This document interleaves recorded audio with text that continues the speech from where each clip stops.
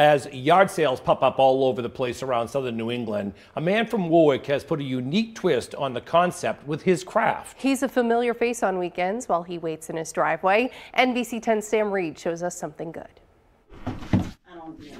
Walking down his stairs at the age of 86. Put the light on. I want to show you something. Emile Plante of Warwick has a one-of-a-kind man cave. Boy, I like it. I go down cellar in my own will. Here in his home, he spends hundreds of hours working with wood. If you can't reach him, the phone's ringing, he's in the basement. In fact, over the years, his hobby has produced so many pieces. See that? Self-taught, all the way. That he's created a museum upstairs, showcasing his labor of love. I got all kinds of stuff. I always wanted to be a carpenter, and I never was. I like woodworking, and that's how I started it. But with so many creations over so many years, he couldn't let time roll by without offering others an opportunity. Right out there. Yard sale. To purchase these pieces. For sale. His one-of-a-kind creations by Emile. Well, I give it to him at a good price. Like clockwork, weather dependent, and only on weekends.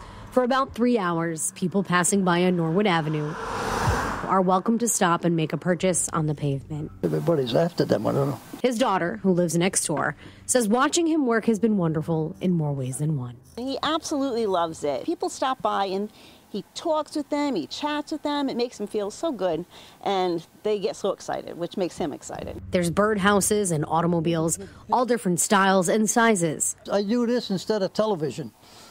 I don't watch television.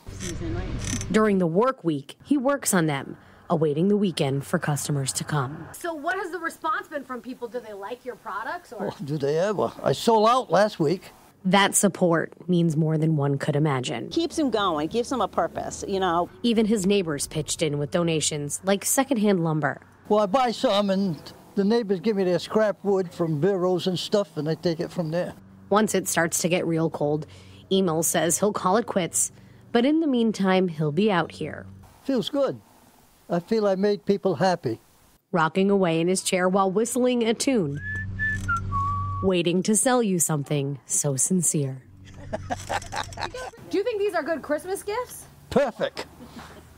You want one? Showing you something good. I'm Sam Reed. Those really are. I mean, the detail is incredible, and we don't blame him for not watching TV, right? Emile, can you just watch us, keep us... Occasionally throw us a bone. I was just saying, keep us in business and we'll go and buy a wooden toy. There you go, right? No, but that's incredible. And it's hard to find those anywhere, so those are unique gifts and from the heart. And I'm sure Sam posted the address on if you missed it on turnto10.com.